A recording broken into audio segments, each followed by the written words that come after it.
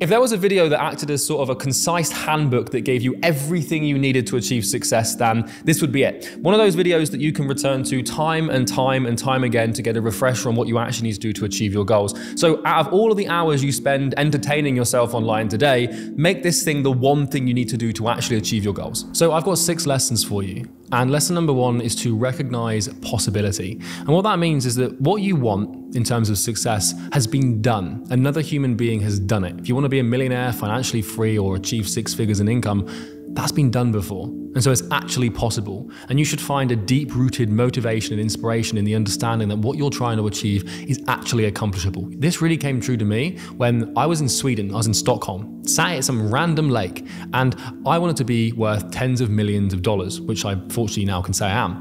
And I looked across the lake, and across the lake were 3 buildings. And I did the math and I thought, there's 3 apartment buildings there. They're probably worth about 10 million euros. And that just demonstrated to me this ridiculous abundance, where I was like, just in some random corner of Europe, in some random city, here's 10 million euros worth of buildings. So I invite you right now, go and look outside your window, look at the cars parked on the street, look at the houses. You will find, if you go for a 1-hour walk in an urban area, probably billions and billions of dollars worth of things.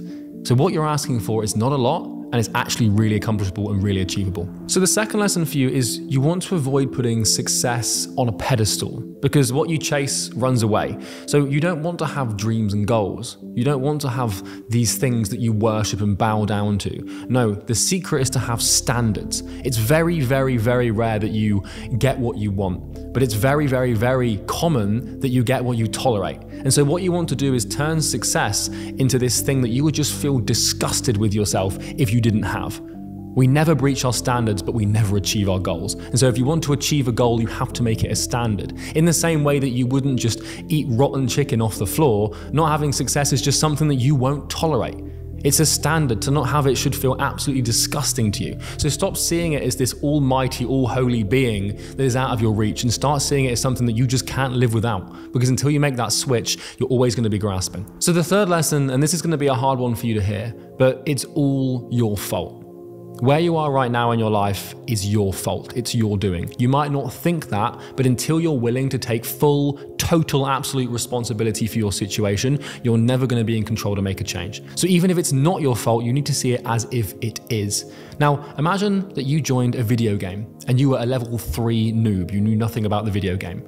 You wouldn't go and try and slay a level 100 dragon out of the gate. No, you'd level yourself up first. Because understand, we don't achieve goals, we achieve characters. We achieve identity, senses of self that solidify and manifest the thing we want. So stop trying to chase this outcome and start trying to chase the person you have to become. Become that person and the goal will happen. Don't try and slay a level 100 dragon at level 3. It's like trying to become a millionaire when you know nothing about money. It doesn't work. You're the problem. You have to fix yourself first. So the fourth lesson that sort of feeds on from number 3 is understanding that if you need to evolve and change, you need to start by removing behaviors, not adding them. Everyone is so caught up in adding good habits and improving their lives by adding things, but the first step is to remove things. There's 4 types of things you need to remove. The first one is limiting belief systems. Perhaps you believe that you can only become successful and rich if you're talented or if you're born with it or come from a rich family. If you believe that, you're never going to become successful, so you need to remove these limiting beliefs. The second thing is toxic people. It's finding the people in your life that simply just don't serve you and actually try to hold you back and bring you down, and removing them. The third thing is sedatives. That's definitely 3, yeah. The third thing is sedatives. So things that basically slow you down. I'm talking drugs, I'm talking alcohol, I'm talking bread at lunchtime, you know, things that basically just make you sleepy and tired.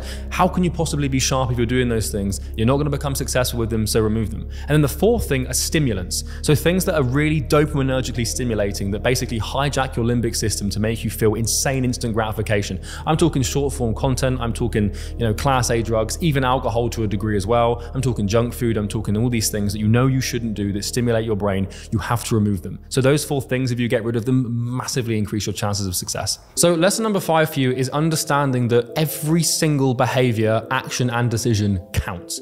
Everything you do every day, every moment is weighed into a good or a bad behavior. And what this basically means is that you want to ask yourself when you do anything, whether it's watching this YouTube video, going to bed on time, making a cold call, building a website, literally anything you do, at any time ever, you need to ask yourself the question, does this help me achieve my goal? Or does this push me away from my goal? Because actions can binarily be put into one of those two categories. And all you have to do for a long period of time is good actions, which are things that move you towards your goal, and you will become successful. Think of it like this, make that question your North Star, and you'll be fine. So lesson number 6 is pretty straightforward, and it's a bit of a heavy hitter. So it's about preparation, not achievement. True pain manifests when the universe presents you with an opportunity or a crisis that you did not have the character to prepare for.